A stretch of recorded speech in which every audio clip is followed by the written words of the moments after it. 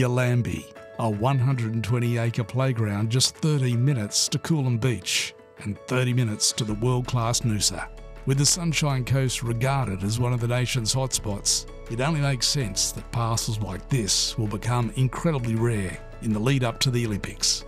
The rural zoning allows for a myriad of uses, from growing crops and livestock to ecotourism, subject to approvals. Infrastructure includes round yards, 3-phase power, irrigation throughout, and an all-weather road to the farm sheds.